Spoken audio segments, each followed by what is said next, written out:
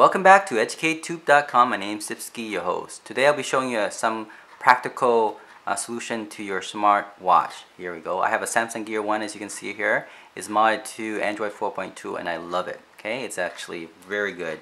I was able to make the battery last for over 50 hours. Now, 50 hours may sound to some people a lot, and then you have to recharge it. I found that there's another solution that actually go hand in hand with adjusting the software Android to Android 4.2. In addition to adjusting the software on a Samsung Gear 1, okay, smartwatch, is to have a battery pack system.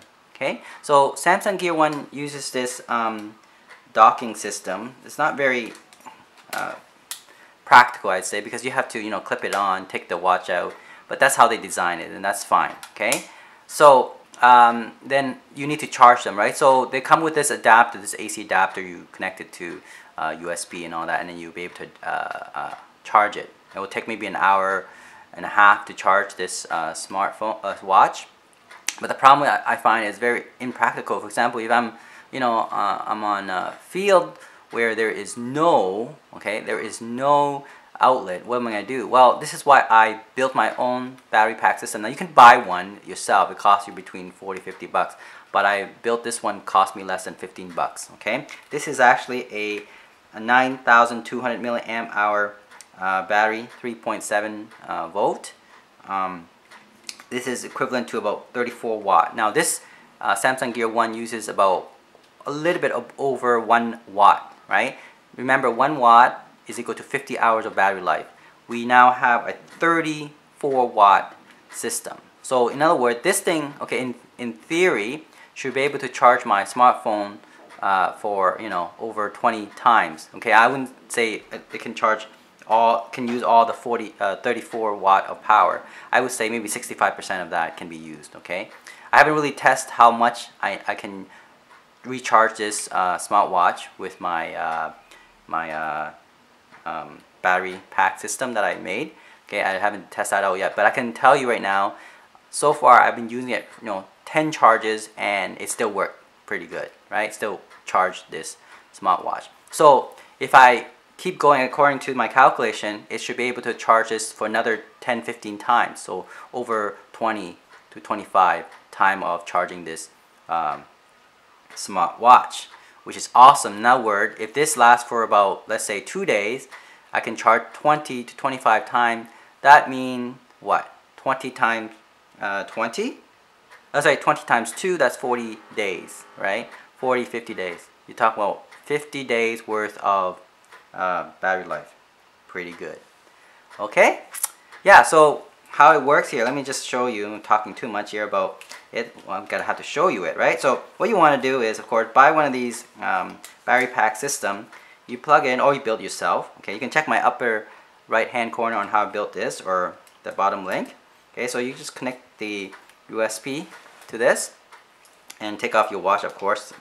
Okay, and okay, now depending on what type of smartwatch you have, this is Samsung Gear 1, so this is how I charge my watch. So then there it is, and then what you want to do is the other micro USB plug from the bottom, and voila. Okay, and there it is. It's charging. Now how do I know it's charging? Okay, there it is. You can see that there is, I don't know if you can see that, but you can actually see this lightning bolt type on the battery, and it will say charging. It's right now 64%. That's how easy, and then look how practical it is. Put this in your pocket, and if it's running out of battery, plug it in anywhere you are.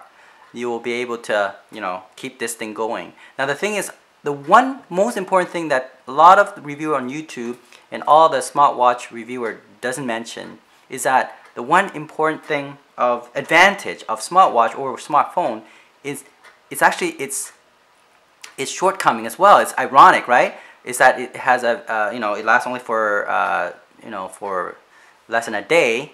But if you have a solution, for example, a battery pack like a small one like this one, this thing can actually last 40 days, right? So because it uses only 1 watt of power, and you plug it into this battery pack system, it can outrun a smartphone.